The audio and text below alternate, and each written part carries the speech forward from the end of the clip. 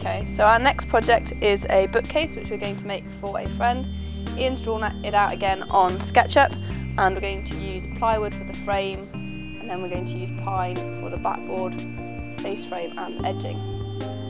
This is a bookcase we made last week. Our friends want a similar version, so we're going to film us making the bookcase for our friend so you can have a look at it. The bookcase has a plywood frame and then a pine face frame, backboard and edging, and as you can see we've painted most of it in duck egg blue. We've distressed some of the edges and we've stained the top and bottom and backboard.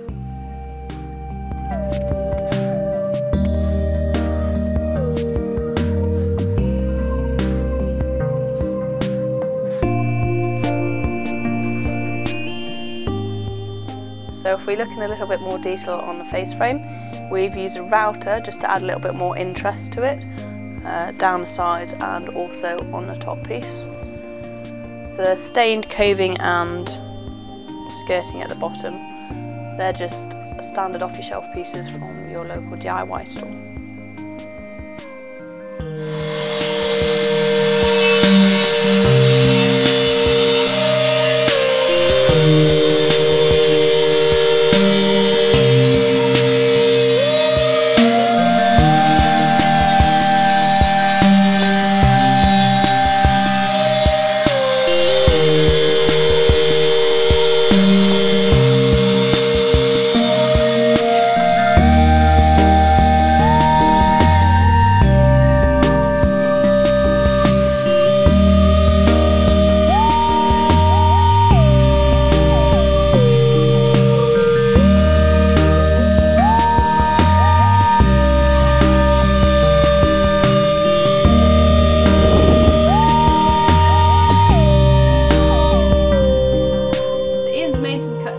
And now it fits inside the log cabin, so we've brought it inside where it's a bit warmer, and now he's going to make the cross cuts. Next we're going to use a track saw to make the grooves for the shelves. Once we've done that we'll be able to use a chisel to clear out the waste.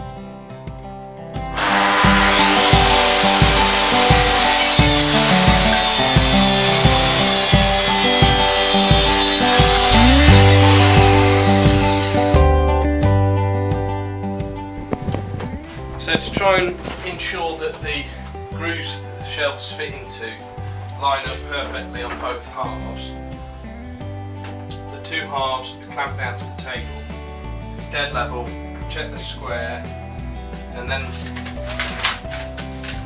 I'll go through the different dimensions, mark them all off, leave them clamped down, and then use the track saw to put grooves, to mark out the edges of the grooves to the right depth, and then I'll just clean them with the chisel.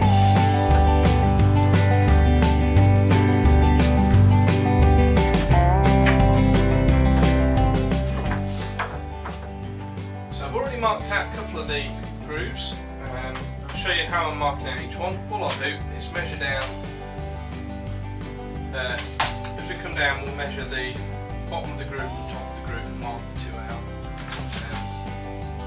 This one here is the third groove down, so there's 260 gap for the shelf, so that's the top one. So if we measure from there, it gives us 260, making sure it's square on this edge here, and then just run a pencil line all the way across it. Now I know it's 18mm down, I've got an offcut from earlier, so this is exactly the right thickness. So if we move that down,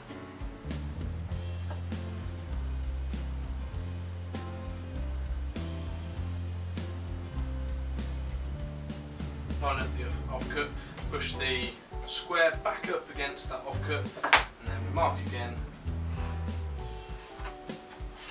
and that's the position of our groove.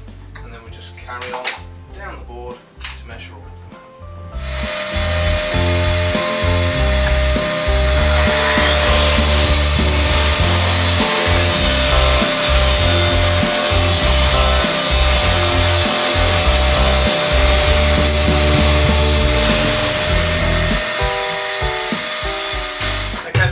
Bit I need to do is to remove the waste from the grooves.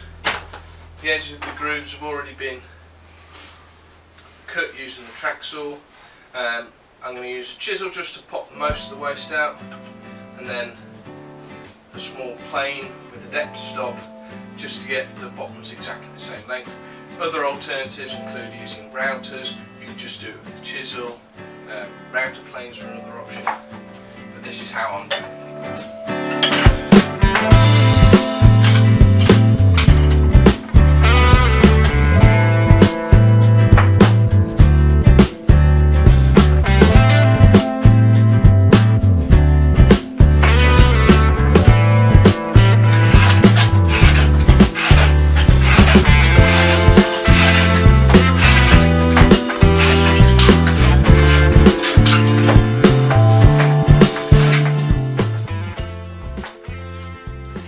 Then just use a small piece just to check that it fits okay, which it does.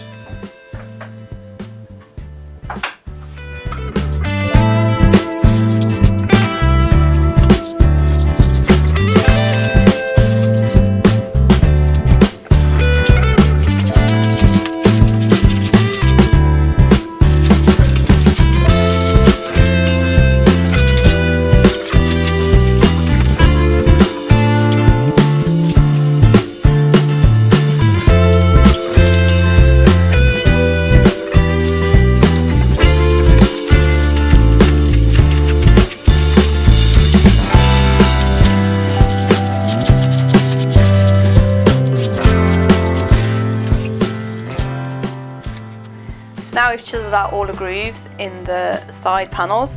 What we're going to do now is pre-drill them, so when we start fitting it all together and glue the shelves in, we can hold the shelves in place while the glue dries.